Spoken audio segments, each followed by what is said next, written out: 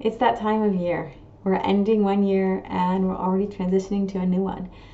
Trying to improve our habits, learn some more Torah, add some more mitzvot, and evaluate our successes and our challenges in the past year.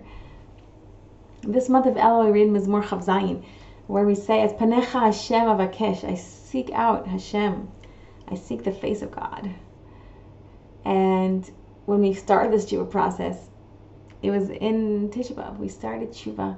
We read in Eicha, "Shivchi kamayim libech nochach panei Hashem." Pour your heart out to God. As water flows freely, speak to Hashem unabashedly. So I ask you, if you could utter the stirrings of your deepest desires to God, allow these uninhibited torrent of thoughts and feelings to spill off of your lips, what might you say? Here's a few examples. Dear God, I want you in my life. I want to feel your presence. I want to hear your messages that you send me every day. Open my heart to you and help me lean into a better me. Give me the courage to fall down and the strength to rise up. Ki sheva yipol tzadka, to fall and get up again and again and again. HaKadosh Baruch Hu, I want to hear the shofar blast, this animal sound, and commit to living a simple life. No animal questions its purpose. Every other creature knows what it is here to do. When I hear the shofar, I will daven for things to be clear and uncomplicated. I want to serve you, be an Eved Hashem, even for 5 focused minutes a day, to learn your Torah.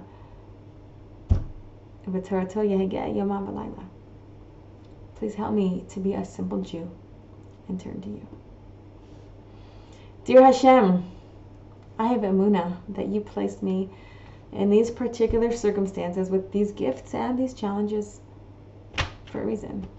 I have Emunah that you, Hashem, are with me. Please help me to bring more light to this world. As we say, the David Hashem Ori V'Yishi, as you are my light and you are within me, please let me shine bright. Let me shine your light. To the Master of the Universe, Ribbon Olam, please help me to find my kanfei ruach, my wings. Sometimes my wings get heavy. They're laden with all the shoulds upon me.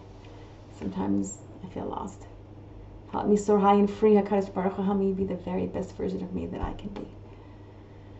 The Netivat Shalom explains that each and every individual is unique and enters this world with a particular tafkid or mission, which only he or she can fulfill.